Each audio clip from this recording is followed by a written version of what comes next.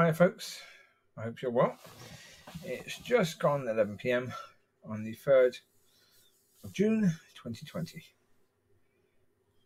It's not been a bad day today. Threatened rain, and yet we've had no rain, so that's good. Or a tiny bit of rain earlier, but nothing worth worrying about. So that was good. Took the dogs out for a good walk. They were quite happy with that. A few of them went for a little swim. So again, I've now got towels in the car, so I can dry them if they go for a swim. And of course, now coming towards the summer, they're going to want to swim more because it's going to be hot, and they're going to get hot while going out for walkies. So that's cool. Yeah, I got the car sorted in the end. I don't remember. You may not have seen the video when I was talking about it. Well, thanks to a friend of mine, also me, thanks to me as well, I put the wrong fuel in the car. So the petrol had to be drained out. And then when I got it back, it wasn't accurately reading the level of fuel in the car. So I arranged to take it back in, which I did this morning. And a few hours later, they phoned and said it's all sorted. So I went and picked it up. And they showed me, they explained what the situation was. Well, in this car, it's got, basically, it's one tank, but it's two halves. One half is underneath the rear seat behind the passenger seat on the passenger side, and one half is underneath the rear seat directly behind the driver's seat. And when they drained the petrol, they drained it out of only one side, not both. And a lot of the crap that gets in diesel and gets into the tank was all down the bottom on one side, and that basically stuck the float that basically tells you the level of fuel, stuck it down. So they cleared a lot of that out today, not all of it, but they got it working properly again. But they were saying that at some point I need a tank completely cleaned out. So, great. That's going to be fun. Yeah. Well, because they were saying it's quite a big job. You've got to basically completely take the tank off and, wash it out thoroughly. And it's got to be air dried or whatever. And then I probably force through a hose to dry it fairly quickly. Because obviously you can't have water in with the fuel, so that water's all going to come out first. So it'd be a case of not having the car for a while. But yep, see what happens when it needs to happen. Anyway, that's good. So that's sorted out now, and it didn't cost me anything to do that, so that's good. Right, today I was looking at an artist, a singer who does movies as well, called Hailee Steinfeld. She's been in a few movies and TV programs. She's done some nice songs, but one of her songs straight away spoke to me about a video I'd done in the past about forgiving people. The song was called Your Name Hurts, talking about obviously they've broken up, and even hearing the person's name causes pain.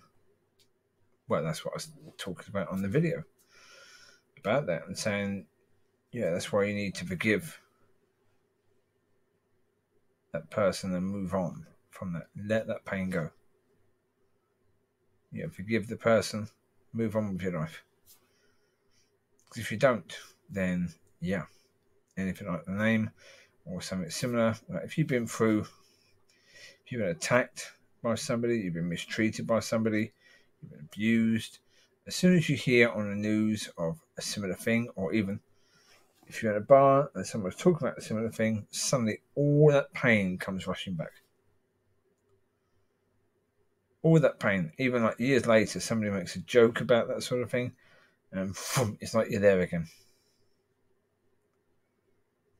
And it's because you didn't let it go. You didn't move forward. You didn't allow yourself to move forward from it. You wanted to hold on to the pain because you thought that if you forgave that person would be set free from what they've done.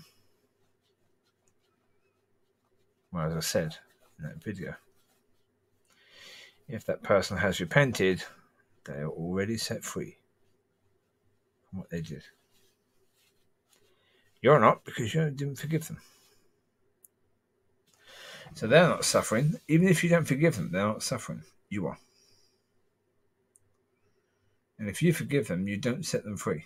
They still have to repent.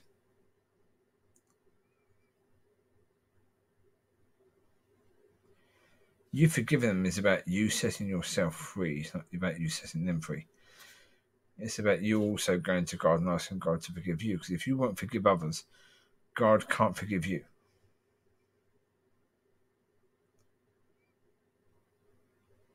Even if, like in the song, it's simply a case that the breakup was so bad that the person's name hurts. Again, you can forgive. You can let it go. But you can also understand that in the short term, these things can happen. You break up with someone, it causes pain, and every time something's said, that pain comes back. Even when you forgive that person, it can still have a bit of an impact for a while, at least. But understand it from that point, it's temporary. And as I say, if you have been with someone who you thought was the one, then relax. Even if you're finished with that person, relax, because there's 2 points to that. If you were right for each other, if you were the ones for each other, then relax. Get yourself sorted out with God. Make sure you're right with God. Ask God, are there things that you need to do to sort yourself out? Are there things that you need sorting out with God's help? If not, then just relax. Because if you are meant for each other, you will be together. Okay, you just need to pray for your partner. You just need to pray for yourself. You just need to get yourself right with God. Do the things that God is asking you to do. But pray for your partner. Love them. Pray for them. Give them space. Whatever space they need, give them that. But if you're not meant to be together, then you weren't with the person you were supposed to be with. So although it's painful right now,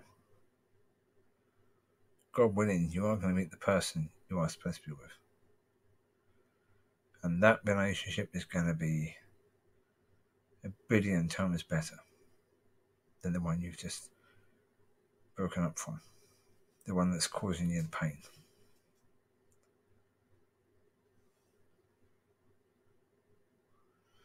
Our relationships are tough. Yeah, they can be tough, especially, as I say, when a relationship breaks up, it's hard. Because even with people that aren't meant to be together, we have a way of trying to glue ourselves together to make it work. We do whatever we can to try and fit together. So I say it's like, trying to put a circle in a square hole. And so when you can't do that because it's not going to fit. You got to shave bits off to make it fit, and even then, it's not a natural fit. It's not going to be right. And to the person who has to have bits shaved off to fit the other person, that's not going to be good.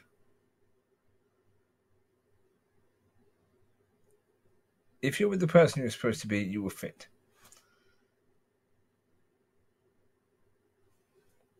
But as I say, we can try and force it. So as well as shaving things off, we can just glue ourselves to the other person. think of it as super glue will work, because although you can't fit a circle into a square, you can glue them together to a square hole, sorry. You can glue them together, so therefore you're still connected, aren't you? Eh?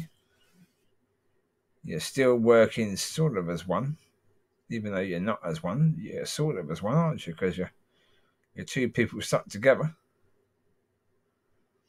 But then what happens when you break apart? If you've got two people, or even if you super glue your hands together and you forcibly remove them, you don't go to hospital and get them to put the stuff on to, dissolve the super glue, but you just yank them apart, you're going to lose skin, and a lot of skin. It's going to be incredibly painful. To say the least, that is not going to be good. That's going to tinge a lot. So that's why it can tinge a lot when you break up from somebody. Because you're doing it quickly and you've been super glued together. You come apart, you're pulled apart by one or the other, or both of you. As you finally realise you're not meant for each other and you pull in different directions, which is what you're going to naturally do because you're not right for each other. You finally do that and that hurts.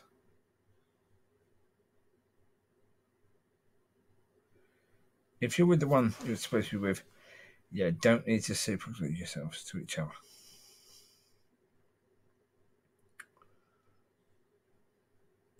As I said, there was that song the other day. If the world was ending.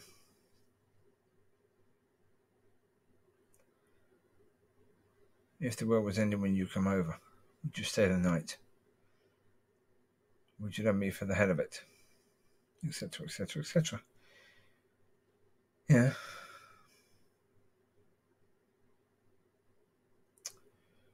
Basically, in the song, they both are thinking the other person thinks they're not meant for each other. Rather than push it and lose a friendship, they're just wanting to accept that they won't be together. But they both are in love with each other. They're supposed to be together. That's why they're both saying, if the worst comes to worst, and the world was going to end, I want you with me. Well, if you want me with you, then why aren't we together now? Why are we mucking around? Why are we wasting time? Why are we waiting for the world to be ending?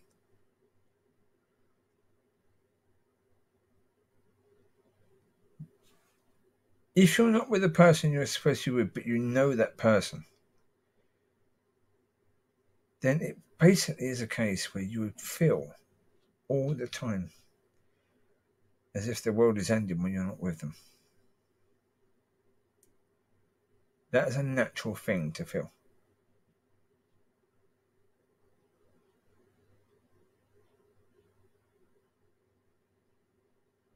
So for a title for this video, it'd probably be Your Name Hurts, because that was the name of a song that I was listening to at the time.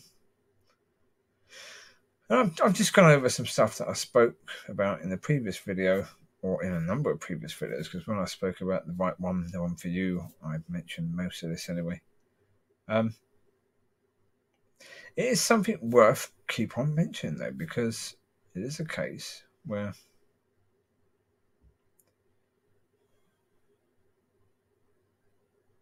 as I say, there are people who are friends, best friends, different genders, but best friends, both single, or one of them might actually be with someone,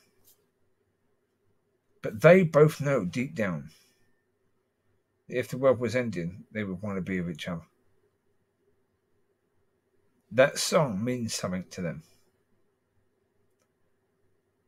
but they're scared of losing the friendship because they think that if we make it physical, if we add sex to the equation, then that could completely ruin the friendship if we realise, oh, this is yucky, we don't want this.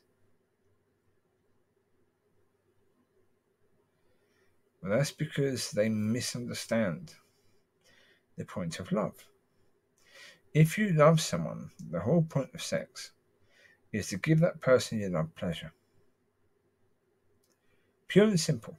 It's to give that person you love pleasure.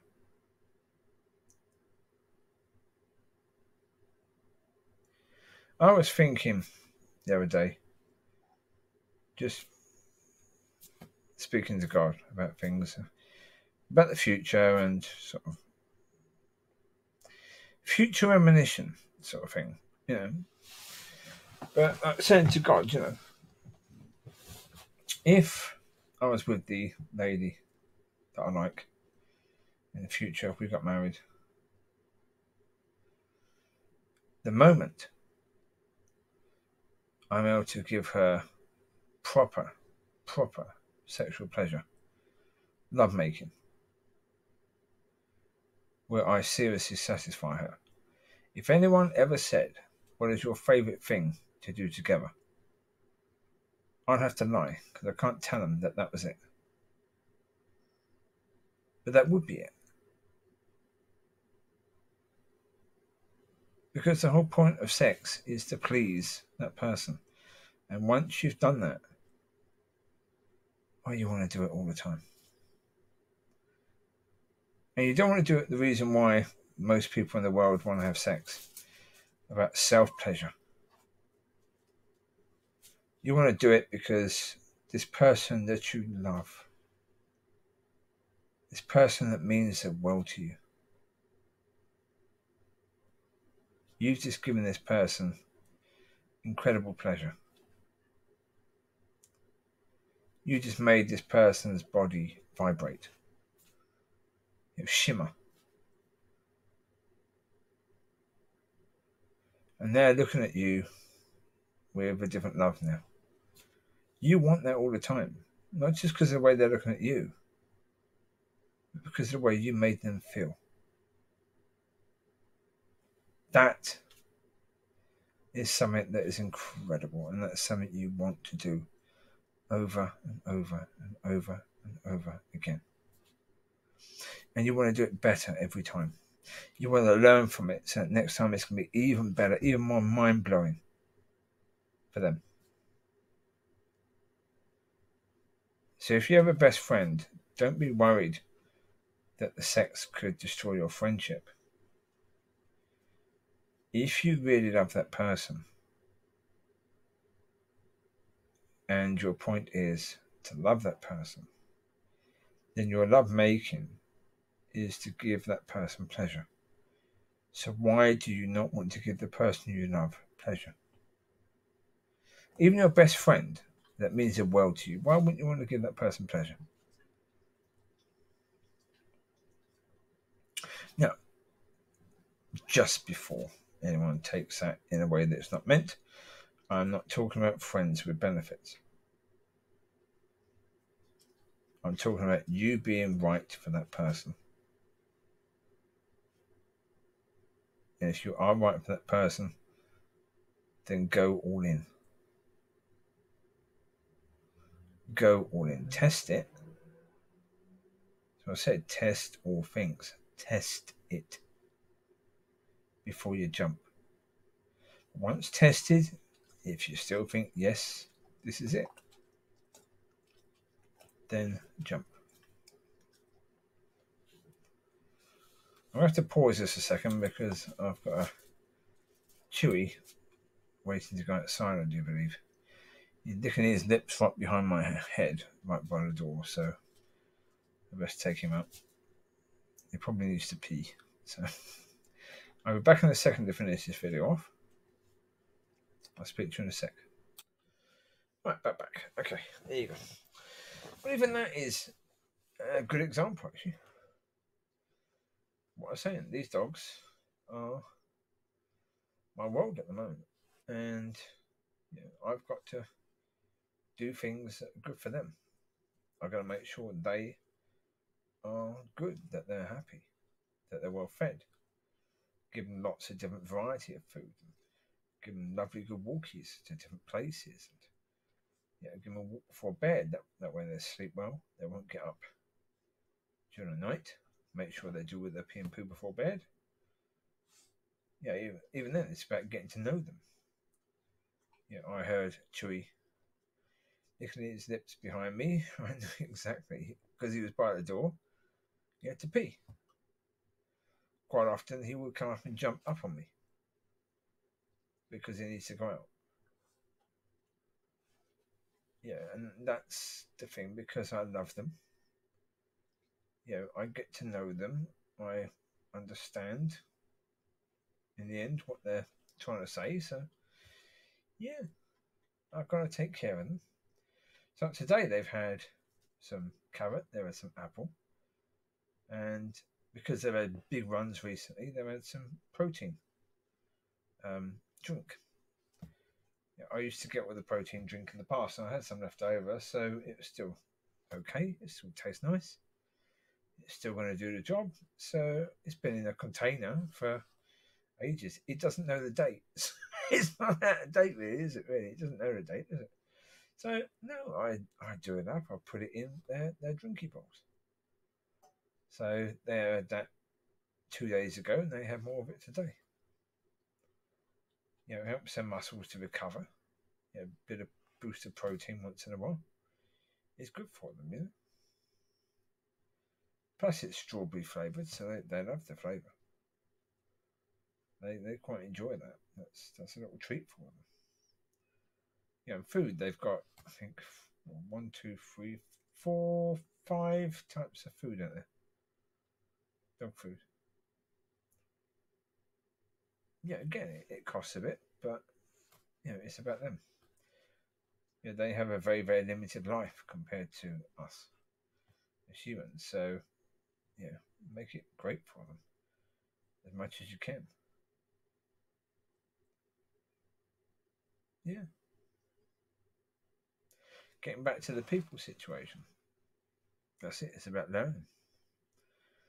You'll be with someone, even the right person for you. You'll have occasional arguments, but you'll learn because you'll want to learn. You want to do better. You won't need that person, having a go at you.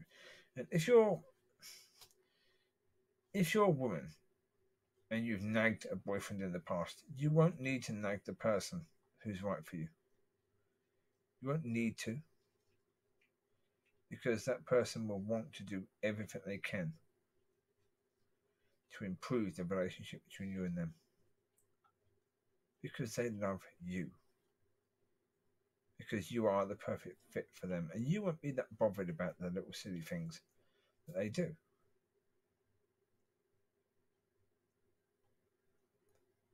Because when you're made for each other, you don't notice those things as much, because you focus on the things that are like, wow, okay, this person wants me, this person loves me, wow, okay.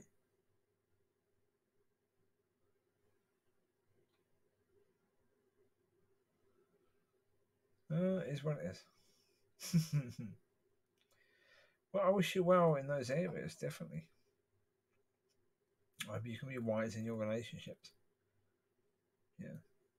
For videos like this, it would be nice. There's a conflict for me. I'm conflicted to a certain degree. I don't mind that there's only a few views per video. That's okay. I make the videos because if it can help 1 or 2 people, or even one person, if one person watches it and gets something really from it, great.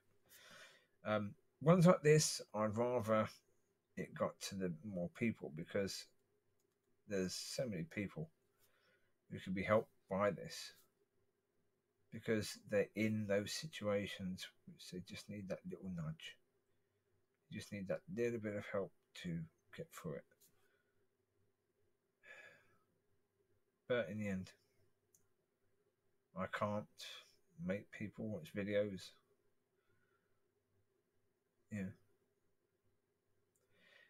And it's very much the case I've tried to say to people with regards to videos and stuff like that, and with regards to their stuff. It's like you had that chap, what's his name? The one who basically everything fell apart for him for a while. He challenged another YouTuber to a boxing match and lost. But him, he had the world. He had everything. He had a massive, even a clothing company because of his YouTubing success. And then he did the video of the suicide forest in China. And basically everything fell apart. I think he then did another video where he tased a rat afterwards, and that really was the end of it for him for a while. I think he's built things up since. But it's a case where you just don't understand.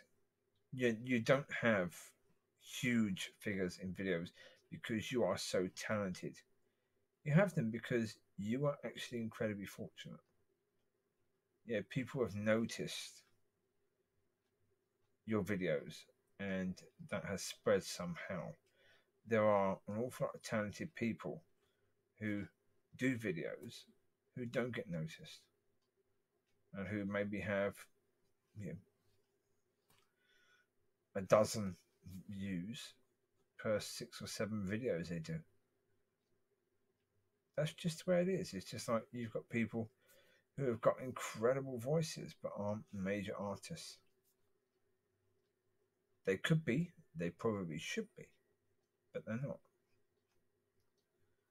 They're working normal jobs. They're just doing whatever they're doing in life, but they've got incredible voices.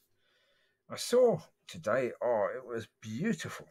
Young girl, it was on the America's Got Talent.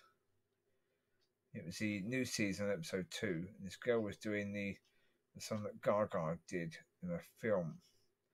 She was 10 years old, and she had basically the voice of a person at least 3 times her age. 10 years old, tiny, tiny person, massive voice. She did the song, she sounded very similar to Gaga herself in that song. Yeah, her voice was really deep, and it was like, oh, right, okay. She started to sing, it's like, oh, okay. And you can see this girl, she's very sweet. She was highly emotional beforehand and afterwards. Very, very humble. Yet nervous, but still able to put in such an incredible performance. And you know that with her, there's so many possibilities for her. 10 years old, she's already able to do that. So if her parents are wise and help her gently, she could be the next Mariah Carey, the next Whitney Houston, the next Lady Gaga. She could be huge, obviously. She's been noticed, but whether she continues to be noticed is a different matter. Time will tell. Because early on in programs like America's Got Talent or Britain's Got Talent or whoever's got talent, the story that the person brings is the thing that gets them the yes votes. It's the second round that they're in. Do they progress to the next round? Because that's where talent really comes in. The story may have got you this far. Your tough story. But what comes next? That's going to be down to you. And there's a lot of people that have very, very sad stories that go on that. There was one of them on there who... And this is something I will speak about just briefly. He was a young man who... He had a love of dancing. And his family was an incredibly religious family. Now, first of all, let's understand one thing. Religion is idiotic. To say the least. It's completely and utterly idiotic. This young man's father has said that the young man should either go in the army or be a pastor. So when the young man said, that what he wants to do is dance, his father kicked him out of the house, and when the boy left the house, the father locked the door behind him and has not spoken to him since. This man, who's supposed to be a religious man who believes in God, has failed to understand the simple point that that child is not your child. That child is God's child. God gave that child to you for you to raise in God's will and God's ways. He did not give you that child for you to kick him out of your blinking house because he doesn't want to go into the areas of work that you deem important. If God has told you specifically as a parent that your child has to either go into the forces or be a pastor, then you may have a leg to stand on. If not, what you've done is bang out of order as a parent.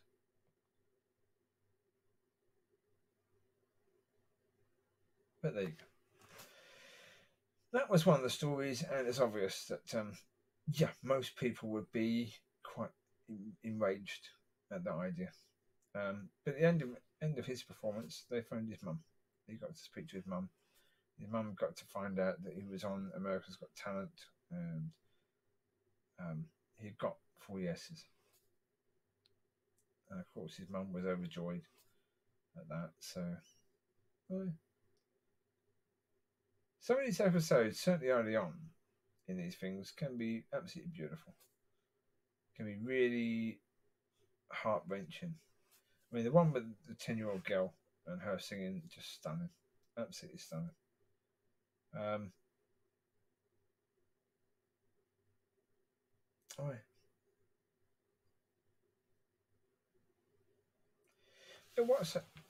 These are good things to watch sometimes. But I always say about TV, I don't think TV is necessarily a good thing, but there are some good things on it once in a while. Well, you take care, God bless, and I will speak to you soon. That's enough. I've already gone into diverging into many different subjects on this video. It's going on for 32 minutes. That will do. All right. Speak to you soon. God bless. Bye-bye.